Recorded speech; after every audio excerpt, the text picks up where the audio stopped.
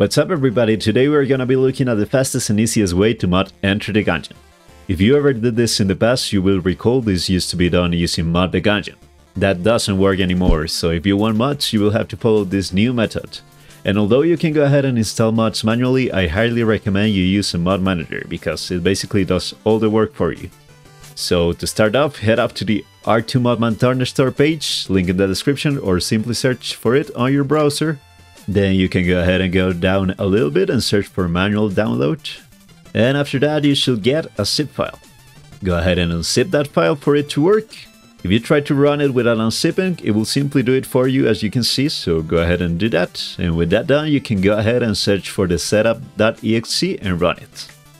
Windows can get a little bit stingy with it, so go ahead and do your research if you want, but I decided to run the program anyway. And after that's done, you can simply go ahead and follow the installation wizard. Select any location you want besides the game folder, and it should go ahead and run itself, so I'll see you when we get there.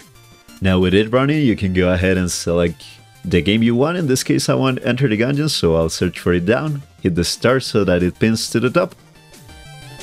Now when you hit select game, it will ask you what platform do you have it on. In my case it's Steam, and then you can go ahead and select your profile. In my case I generally go with the default one. Here you will see nothing, so if you want to go ahead and install your first mod, you will have to go to online, and here you will see all the mods available under Thunderstore. So let's go ahead and install a few.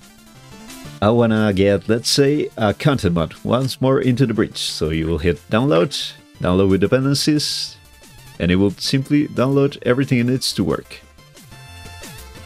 Let's also download a reskin, Gungeon Christmas for example. Same thing. And finally, let's download a custom character. Let's say the Lich. And now you'll say, Gadox, why on earth do I have 11 mods installed if I only click 3? Is my PC being used to mine Gungeon? Will I die in the next 3 business days? You can go ahead and relax. These extra files are known as dependencies and are what the mods we chose need to work. Mostly tools for making modding easier for the developers, or tools for making custom rooms and characters work. And after that you can go ahead and run the game, clicking start modded, or if you by any reason want to play without mods, you can go ahead and click start vanilla, or simply run it through Steam, Epic Games, or whatever platform you use it on. And also a heads up, it can take a little bit extra to load up with all the mods installed. The more you have, the more it will take, so don't freak out. And also if you want to disable any mod, you can simply go ahead and click the little toggle at the right, and it will disable itself with all of the dependencies.